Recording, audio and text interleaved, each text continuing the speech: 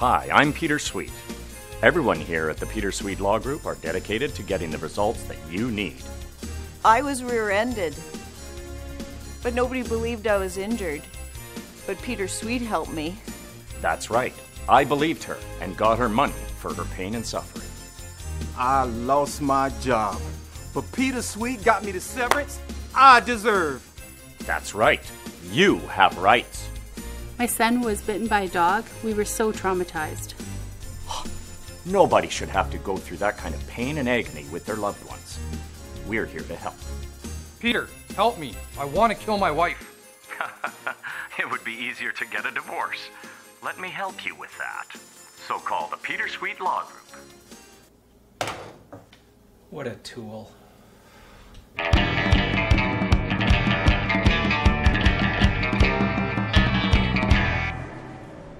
Hey, morning, Doug. Oh, hi, Mr. Benson. Do you mind if I just go downstairs and have a No. So you ready for day 2? Yeah. Okay, so your mother's testimony yesterday didn't help as much as I thought. In fact, it kind of hurt. Oh. But fortunately, we have your girlfriend today, so she should be able to confirm most of your Yeah, story. about that. So she's not coming. What do you mean she's not coming? Well, we got into this big argument yesterday, and she stormed off, and I just don't know where she is. But she's your alibi. Look, no offense to you or anything, but I think I can testify for myself perfectly well. You know, you can't lie on the stand. I wasn't gonna lie. I just have this feeling that you might lie. It won't be a lie. Because you're going to be under oath. Yeah, I understand that. You're going to swear to tell the truth. Yeah. Okay.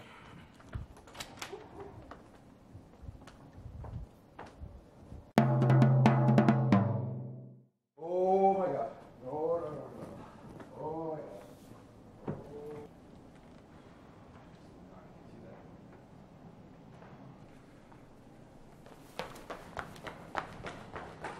Another one of Benson's clients. Gord, what's going on? Yeah, tell the judge we're going to be changing our plea. Okay. Comes bursting out of the thing, spinning around. It's crazy. Yeah? There you go. I gotta go. Hey, Gordo. You sure know how to pick 'em. Well, you can't be too choosy about your clients. Sure you can. Hey, don't you and I have a trial together? No, it's settled. You should check with your staff more often. Settled. That's too bad. No, not really. Yes, really. A longer trial means a bigger payday. Well, maybe for you and I, but this way both our clients are happy. Sure, if you think that's important. So, last couple of days for Judge Walsh, eh? Yeah, about time he retired. Actually, it's about 10 years too late. Frank's having a party Friday night. Yeah, I got the email. Is the judge going to be there, or are we celebrating without him? Oh, he'll be there all right. Frank wants one last opportunity to suck up to him before he goes. Man, you need to get a new car. Maybe not a new car, just one from this millennium.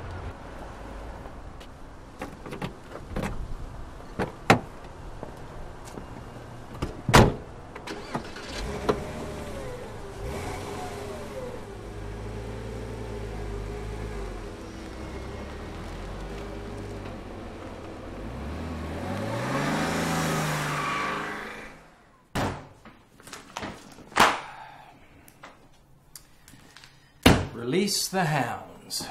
I got a bad haircut. I want to sue. Bill Gates stole windows from me. Here's all the proof. I want to be emancipated. You know what I mean? My mom, she makes me do chores. I'm not her slave. Tommy's supposed to go to the prom with me, but now he's going with Allison. Who can I sue?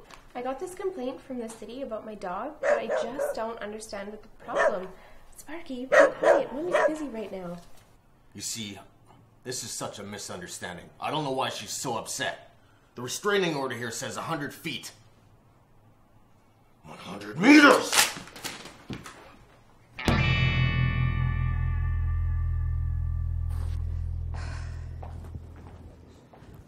There you are.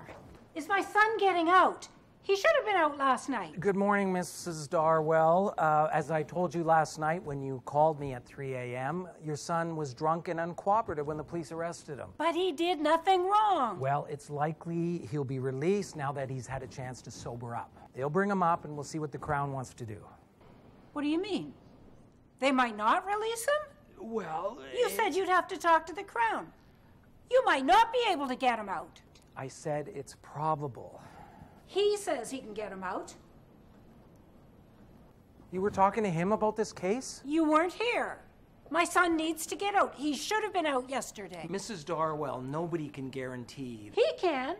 He can. I want him for my son. What the hell are you doing talking to my clients? Oh, I didn't know she was one of your clients. She was acting like she needed a lawyer and some advice. Sorry. Scooping clients is low even for you. Seriously, I did not know she was one of your clients. Well, you had to know she was somebody's client. No. I want him for my son. He can get him out. Fine. You'll get my bill. Your bill? You haven't done anything.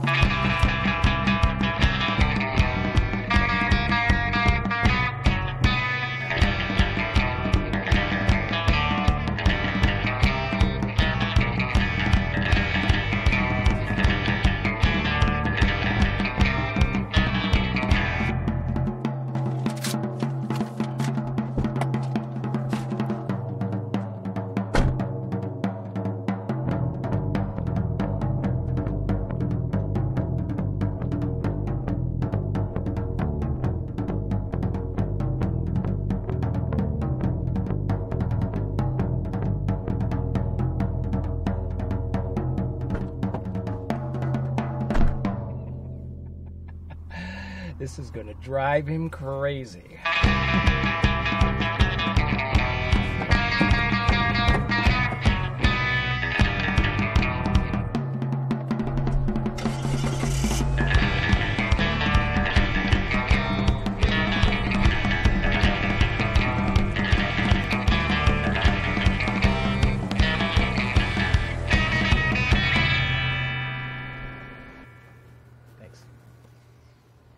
Hey, Gord, how you doing? Good. Heard you had a hard time at court the other day.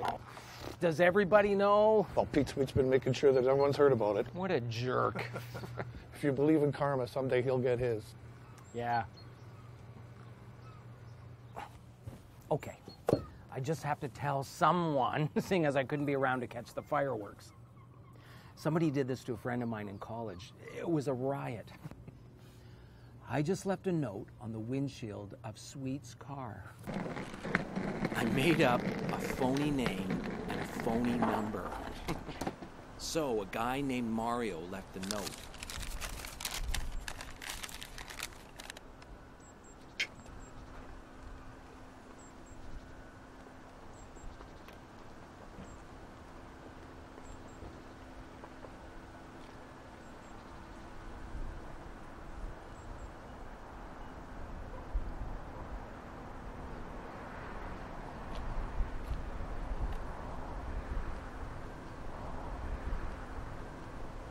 Son of a...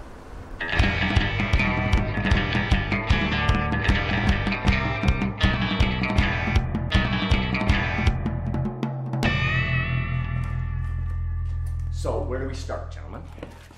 First, let me tell you that 911 call was inappropriate. Look, We have a protocol. First you come down to the station and then you fill out a vehicle accident report. You know this. Gentlemen, I'm trying to preserve evidence in case the CSI people want to take tire impressions, this sort of thing. I hope you're joking. It was a small scratch. I wouldn't have even noticed it if you hadn't pointed it out, and almost not even then. That is not the point. This is what's wrong with the world today. No respect for people, no respect for rules, no respect for people's property. I can't see this being a priority case. Where are you going to start? Well, we can start by looking at this. The guy left his name and his number. the last number is missing. Right, and there are an infinite number of possibilities as to what that number could be. Oh, maybe as many as, I don't know, 10? You could just call all those numbers and ask for Mario. No. You could call all those numbers. Or one of your secretaries. Or maybe there's something you could use to help you find out who that number belongs to. Some kind of tool to find numbers. I got it. Why don't you Google a reverse directory on that smartphone I know you have? I could have done that. Yes! No, I didn't mean, not here. You have 5 minutes. I don't really care for your attitude. You're like a lot less than 5 minutes.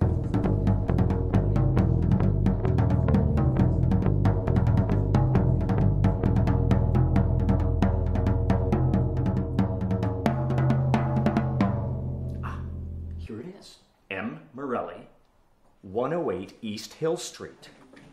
M. Morelli, M-A-R-E. There you go.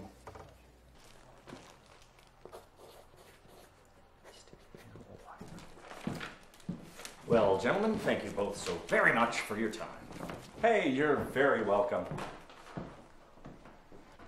Was that the great Peter Sweet from the Peter Sweet Law Group? The very same. Seems like more of a tool than he usually is. Tell me about it. I heard a funny story about him today. Actually, about his car. Oh, not his precious, precious car. Why? What's the problem? Oh, somebody hit his car. Really? Left a note on his windshield. So what's your funny story? Actually, it just got funnier.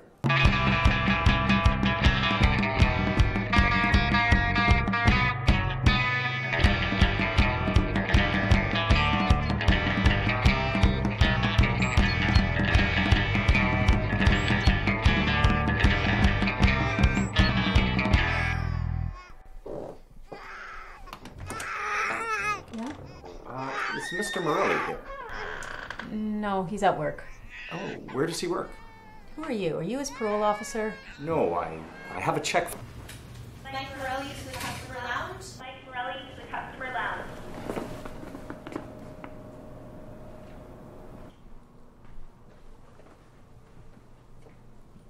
You son of a... So it turns out he was at work this morning, all morning, and the guys at the shop can vouch for him. Also, his name's not Mario, it's Mike. Looks like we're back to square one. Look, this has to stop. Nobody hit your car. Yes, someone did. No. He left a note. No, it was a joke. What? Somebody left a note as a joke. Nobody hit your car. How do you know this? Somebody told us. It was a scratch. It was a small scratch. It could have happened any time. You wouldn't have even noticed it if you weren't looking for it. Who did this? It isn't important. Was it that douchebag Charlie Baker? No, it wasn't Charlie, and he really isn't a douchebag. It was that weasel Gord Benson. He's always been jealous of me. Well, okay, good, Gord. Yeah, got me. Listen, thanks, guys.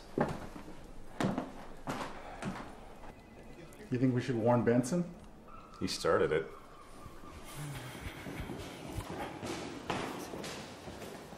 Dubnik. Hey, buddy. Hi, Peter. Hey, as I recall, you owe me a little favor. Okay, what can I do for you? I want you to help me pull a prank on a friend of mine. A prank? Yeah, I want you to arrest him. I don't know. I mean, I can't exactly. No, it's not for real. Just a joke. Still, you know, I just... Put him in the back of your cruiser. Oh, no. I can't use a cruiser for a prank. I will think of something. What do you think?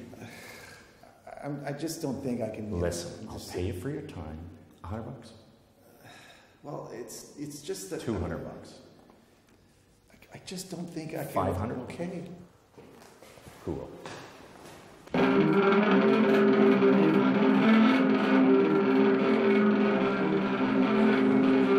come on in, Gord. I thought for a minute I had the wrong house. What?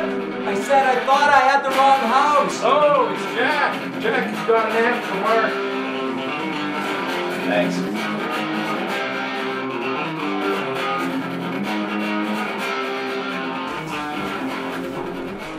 Walsh. Congratulations on your retirement, Jeff. I'm retiring. Yeah. Don't mind him, he doesn't have his hearing aid on. You must be excited to have your husband finally retire. Have him at home? Oh yeah. He's going to be home all the time. All the time. Excuse me, I need another drink. That's enough. Okay. Yeah. You got the gist of it? All right. That was terrific.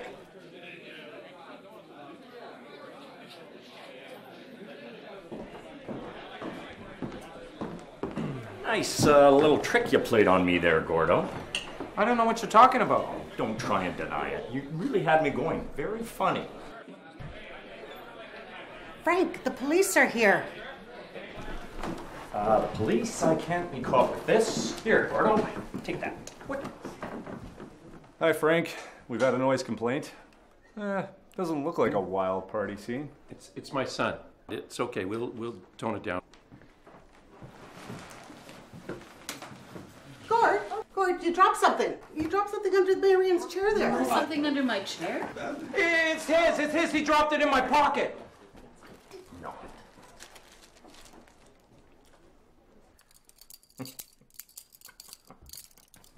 Perfect. What are you laughing at? Your rest is good. You're coming too. It's his. Let's go. Best party ever, Dad.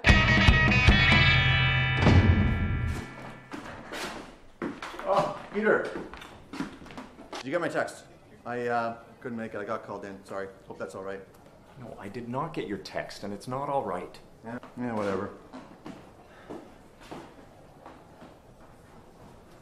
I should sue you. Who, me? You should sue me? You've ruined my good reputation in the legal community. Oh, please. First off, you'd have to have a good reputation in the legal community. Children, please. Look, I don't know why we're here. I know you both know that it was baking soda. Baking soda? It was baking soda. You know, for baking. You know, people also use baking soda in their fridges. Some people brush their teeth with it. I've also heard that people use it for tarnished silver. Yeah, I've heard that too. I've never had that problem though. I take care of my silver. Look, why'd you do it? Do what? You've always been so jealous of me. Why, because I drive a Porsche? Please. You could drive one too. I don't want to listen. Don't be mad at me for being successful. So I go out and get things done. There's nothing stopping you. Oh, please. You know what they say about opportunity? They say it doesn't knock, it flutters like a butterfly. Which means, you know, you have to be waiting and watching for it. Well, excuse me if I don't sit around waiting for the flutter. I'm standing in the doorway, and the doorway's wide open. You? You're sitting on the toilet with your pants around your ankles, hoping that opportunity leans against the doorbell and waits for you to wash your hands and get your zipper done up. What? Look, you may not be aggressive like me, but don't look down your nose at me just because I'm successful. It's not that you're successful. It's that you're so in your face about it. Okay, guys. We're gonna let you go. Now I don't want any repeat of this. You got that? Good. Don't you think we have enough problems to deal with? We don't need jokers like you wasting our time. Okay then, get out of here.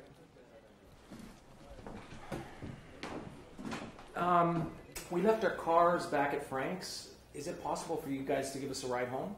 No. No. We'll call you a cab. One cab. Share it. Kiss and make up. Make nice. Now get lost.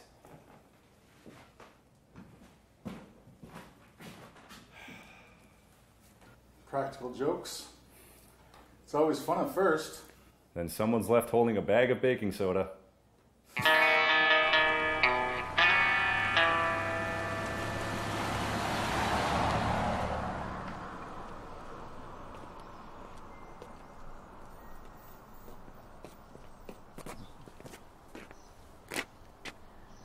I guess I could get a new car.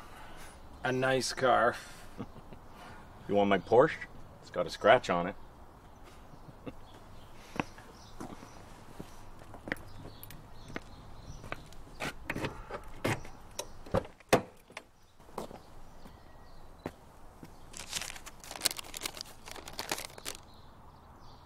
Son of a... My neighbor keeps looking at me. Can you make him stop?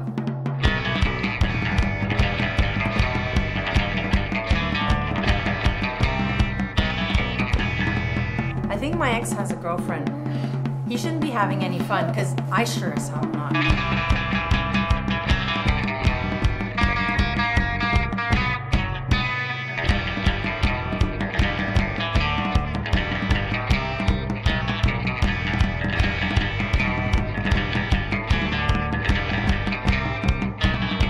These are the changes I want in my will. Everything's going to my poodle, Princess Tika. The cat gets nothing.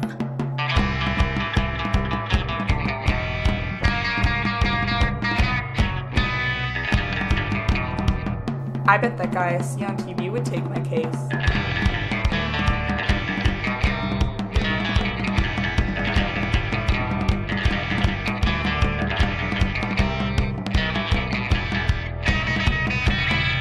I'm the worst liar in the world. Why did I choose a life of crime?